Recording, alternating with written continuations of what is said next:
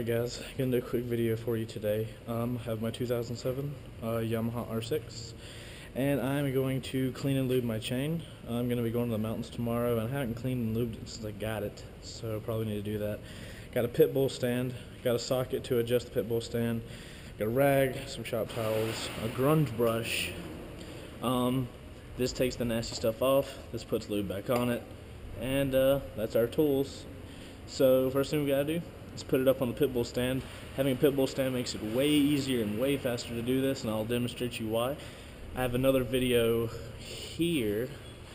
That is my my SV one. I did that one with some little hand thing on the under the wheel, and it sucked. I'm gonna show you how fast this one is. So yeah, let's get started doing this.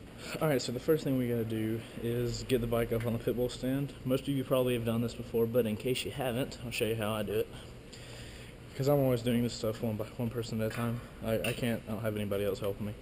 Alright, so the bike is leaned over. Obviously, this needs to be put on straight so you don't scratch your swing arm up.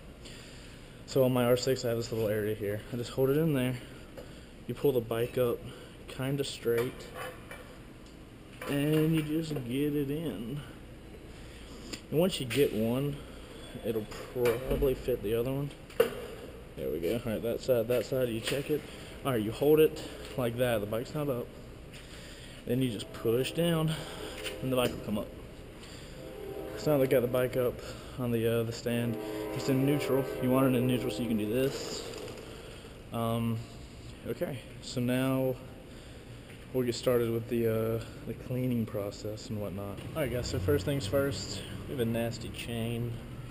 Well, the first thing I'm going to be doing, this stuff came with the grunge brush that I ordered a while back ago.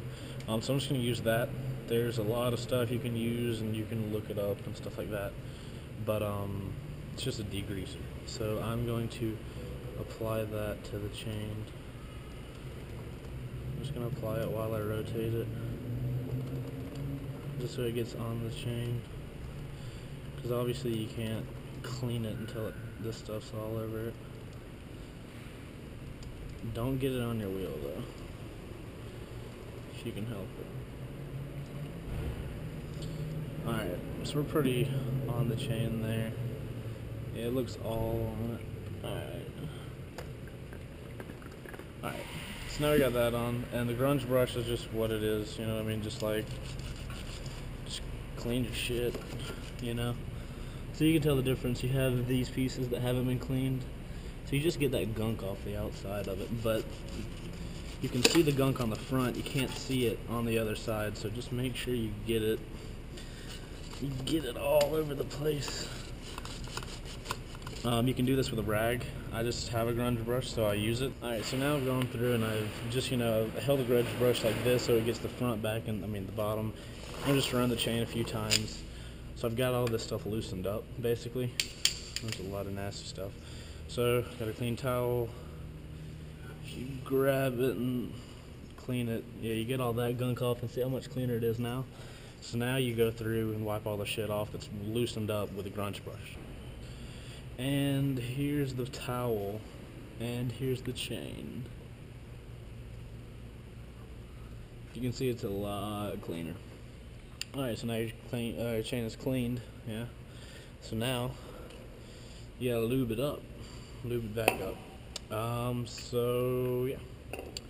So how we do that? So we have our lube. You can get whatever type you want. There's a lot of controversy online, so you can just have fun doing that. So you don't want this on your tire. You don't want this anywhere on your bike, really. Some people put their bike in first gear and do this, but I don't want to get my fingers cut off, so I'm not going to do that. I don't have a little straw nozzle for this thing, so it's kind of treacherous. So I'm just going to get it really close to the bike. That's getting on the tire. Oh well. Okay, so that's all the way on the chain, and that's why you'd use a rear stand, because it's so much faster. So you can, if you're doing this one person, you can just get a cloth behind it, move it a few links, do it again, do it again. Ideally, you'd have somebody helping you, and you could just they could spin the tire, and you could just hold this here with one hand and then spray with the other hand. But if you're one person, you know, it's just, you have to spend a little more time doing it one by one. So here's a demonstration of if you have somebody helping you, aka my girlfriend. Alright, so she's gonna spin the tire. Yeah, go at it. Alright, so now I can just hold the cloth and just... So now I have two hands to let this stuff just go. You can go faster, babe. Okay. Okay, yeah. So now chain is super lubed. Haha, with your girlfriend's help. My chain is super lubed with my girlfriend's help. And you can tell there's still nasty stuff like dripping down. Like, see, I can get a little white part of their egg. So there's still stuff inside of it, but I think you're always gonna have that stuff. Yeah, so I'll give it a few more rotations.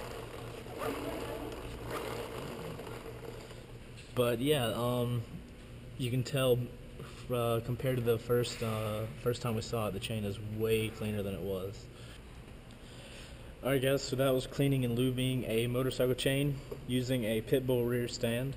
I don't know if I mentioned in the beginning, but swing arm spools are not required with a pit bull stand. They have some spoolless ones. I just have one with that requires spools, so I just get spools for whatever bike I have. And yeah, I hope this helped you out if you didn't know how to do this. And yeah, you should clean your chain every I think 2 months or 2,000 miles, something like that. It all depends on how much you ride. I ride all the time, so I like to keep my stuff kind of clean. I've actually gone a little ways, a little bit longer than I like without cleaning it, so yeah, see you guys on the next video.